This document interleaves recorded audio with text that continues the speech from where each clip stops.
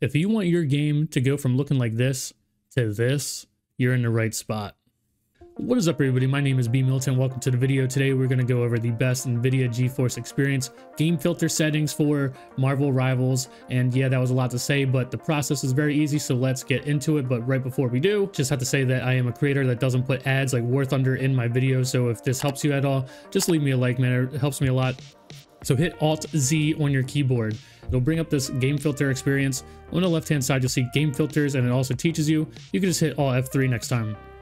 Then you will see, if I click none here, it will show you what your game will default look like without any game filters on it. And then you'll have three boxes. You want to select the first one, or any one preset you want to make. On the left-hand side, there's a bunch of different game filters. You want to click on the three that I have: color, details, brightness, and contrast.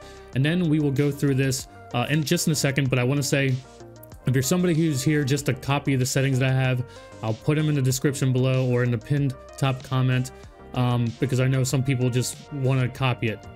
But for everyone else, I'm going to explain why these settings are what they are. Yeah, and then you can also switch them or change them, tweak them a little bit to your liking. But in my opinion, I found some really good settings. So start with color.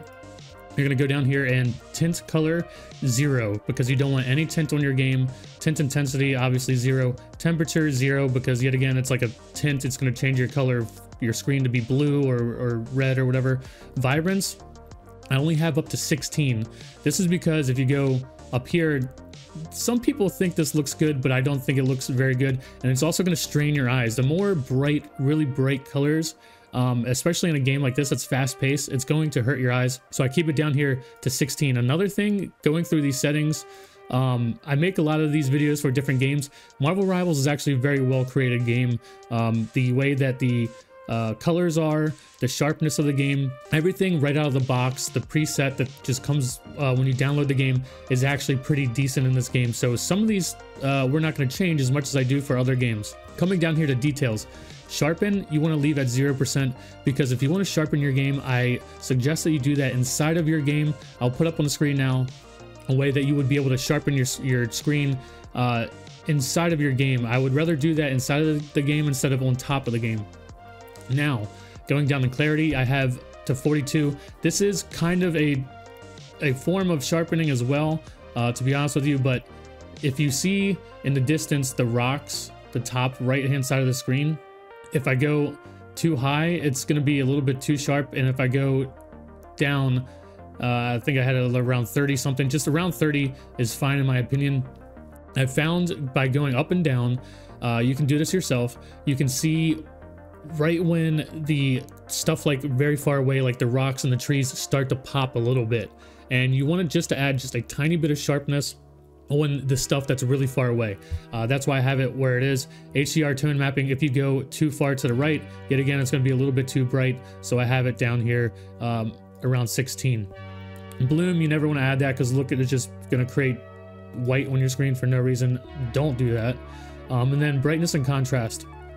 Exposure, I have to 16, because yet again, if you go too low, the stuff like the shadows and stuff is going to be really hard to see. So I have it hovering around 16. If you go too far right on the exposure, yet again, it's going to make your screen too bright and white. Contrast, I have 36. These are all kind of the same.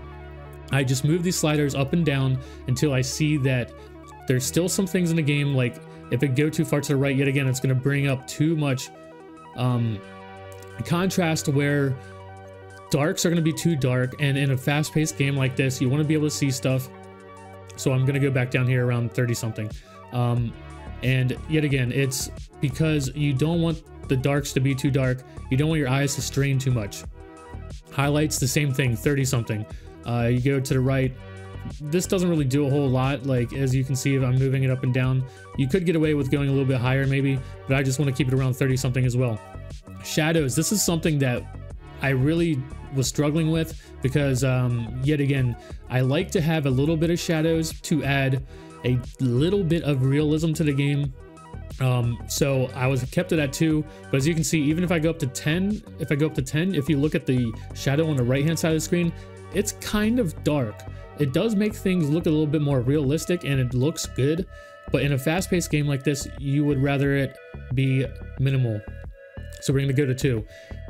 All right, guys, well, there you have it. Those are my personal game filter settings for the game Marvel Rivals. And if you think there's anything that you would change or you've been playing around with and you think is better, just put it in the comment section below, and then maybe somebody will read it and agree with you. Maybe they'll try it out and come back and say what they think about it. And lastly, I do need to add, what you're seeing on screen might not exactly look like it looks on my screen. This is because I've been having trouble with the software OBS to record this video.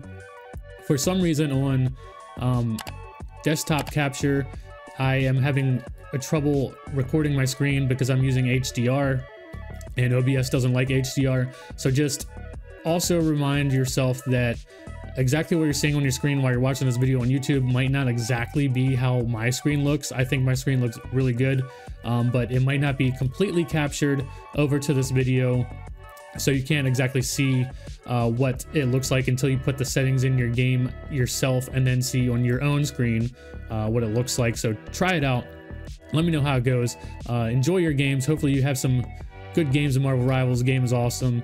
And I'll see you guys in the next one. If you haven't subscribed yet, please do. Leave a like if this helped you, and I'll see you guys in the next one. Peace.